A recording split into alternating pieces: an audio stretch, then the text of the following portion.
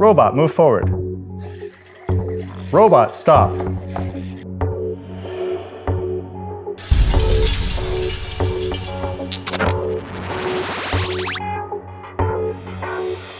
Hi there, I'm Professor E. I'm DJ Shears. And this is the Robot Program. In this episode, we're going to introduce the basics of speech recognition and how you can use verbal commands to control your robot. So we have all these robots in front of us, DJ. Why? Because this exercise will apply to all of the Revolution Easy robots. So we've got Rolly, 6, and even AdventureBot in this video. You bet. So any of the Easy Robot Revolution robots can, with the Easy Builder software, respond to speech recognition commands. And in this episode, we're going to use JD. We are. How do we get started? To get started, we're going to, of course, turn our JD on, lie him down, and we want to load up our Easy Builder software.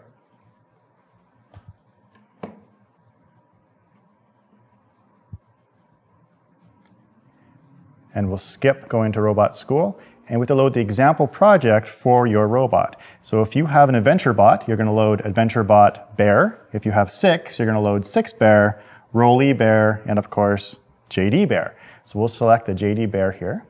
And the Bear projects give you a nice clean workspace to start from. You bet. And if you have a fine-tuned profile, you're going to want to select that. And next, you want to connect to your robot's Wi-Fi network.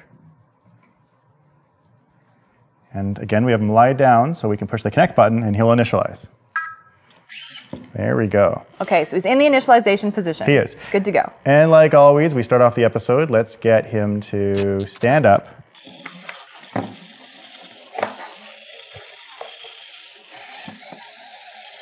Excellent. There we go. Because your microphone built into your laptop may pick up false positives, Easy Robot recommends using an external microphone. And I happen to have one here. This is an example of an external microphone which you can plug into your computer, which has much higher quality for hearing. So it's going to hear the speech recognition commands much better.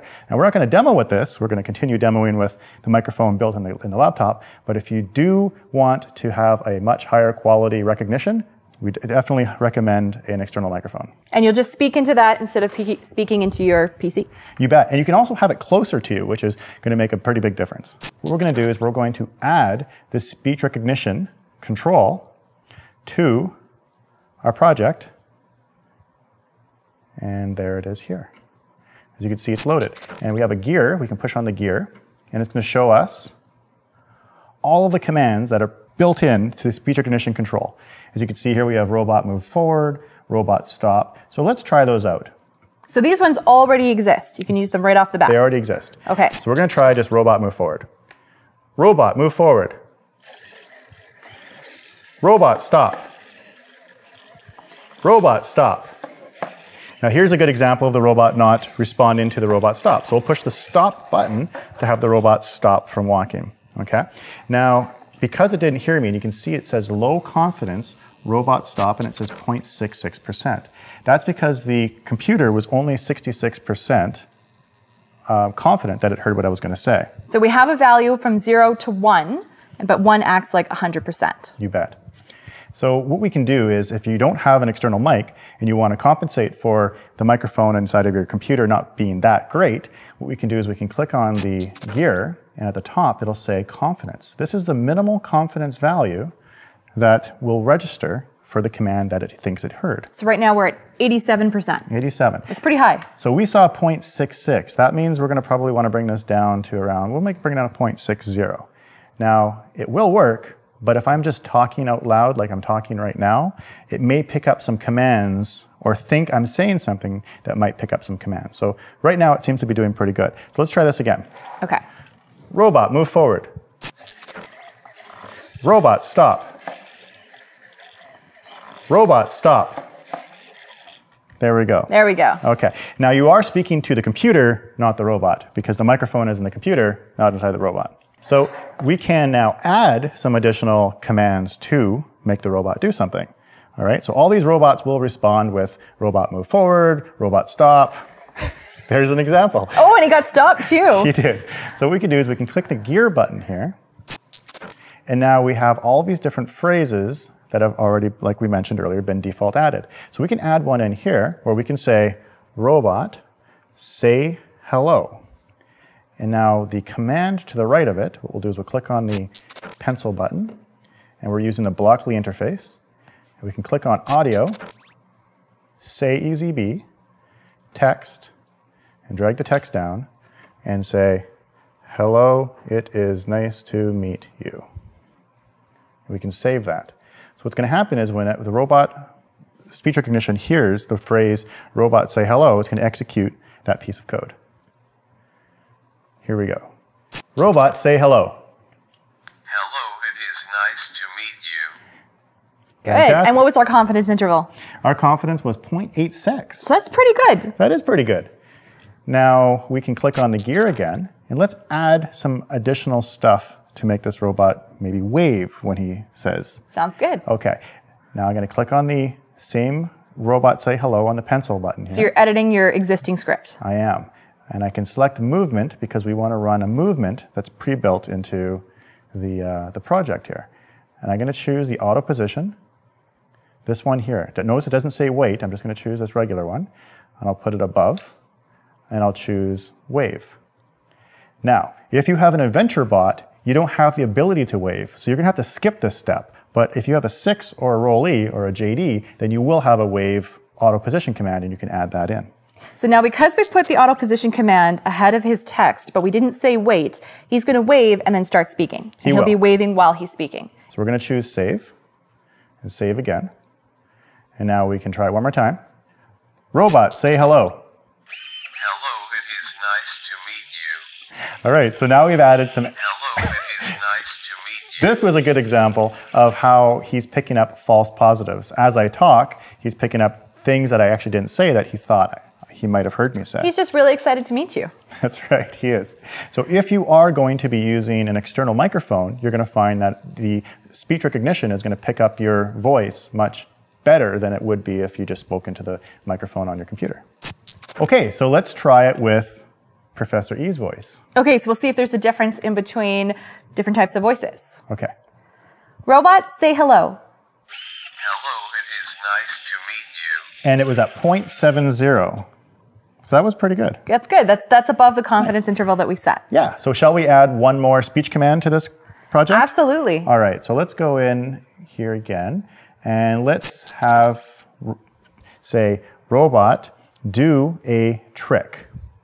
Ooh. Now we'll click on the gear, and we're going to go to movement. And the trick I'm thinking about, that only JD can do, however, is a headstand. Everybody has their own trick that they could do, though. That's right. So depending on your robot, choose your favorite trick. So we'll save this, and we'll put them here so you can get ready to do it. Now why don't you do the honors? Okay. Robot, do a trick.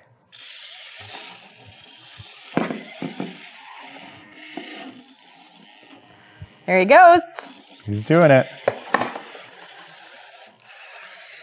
Excellent Nice. work.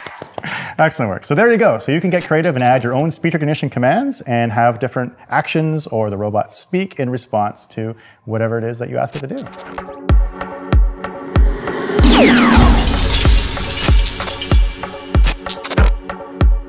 In this episode, we showed you how to use speech recognition to control and interact with your robot. As always, start with a freshly charged robot. You can use any of the Revolution robots for this exercise, but we use JD as an example. Load the Easy Builder software and open the Bear project for your robot. The Bear project is a nice clean workspace that only provides minimal controls, allowing you to customize your workspace as required. Connect to the robot using the Wi-Fi connection and click the blue Connect button to initialize. You'll need to add the speech recognition control to your workspace. To do this, go to the Project menu, Add Controls, and find Speech Recognition under the Audio tab. Click on the gear icon to view the existing commands. You can test out some of these existing commands, and these are commands that the robots already recognize. When using speech recognition, remember to speak into the computer microphone, not the EZB. All of the audio input is going through the computer. At Easy Robot, we recommend using an external quality microphone for better speech recognition accuracy. In the speech recognition control window, you'll see that a confidence interval is provided every time the robot is listening for a phrase. This confidence interval is a number from 0 to 1. 0 means that the robot is not confident about what it heard, whereas 1 represents that it's 100% confident. So if you have a number like 0.87, it means that the robot is 87% confident in the phrase that it detected. If you're having trouble having your phrases recognized, you can lower the confidence interval for your robot. Click on the gear icon, and at the very top you'll see a confidence value with a slider. Use that drop-down menu to lower the confidence value. If your confidence value is too low, you may get false positives. You can add your own custom phrase to the list of phrases that are available. Underneath the list of existing phrases, click on the empty space and type in your desired phrase, such as, "Robot say hello." You can then add a script using Blockly by clicking on the pencil icon. Using the Blockly editor, we can make all sorts of scripts that execute once the robot hears our voice saying the designated phrase.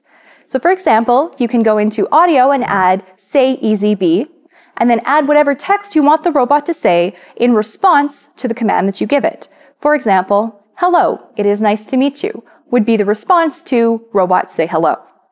You can also add movement, you can add actions, and you can make the script as creative as you want it to be.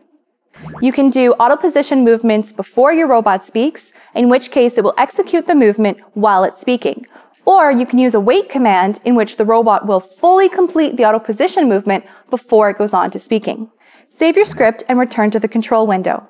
You can now test the script by providing the trigger phrase to your robot.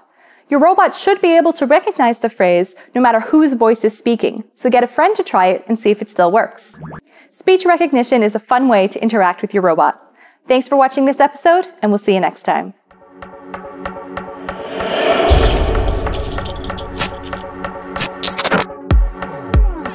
What does the confidence interval signify? What is a false positive? What is the advantage of using a higher quality external microphone?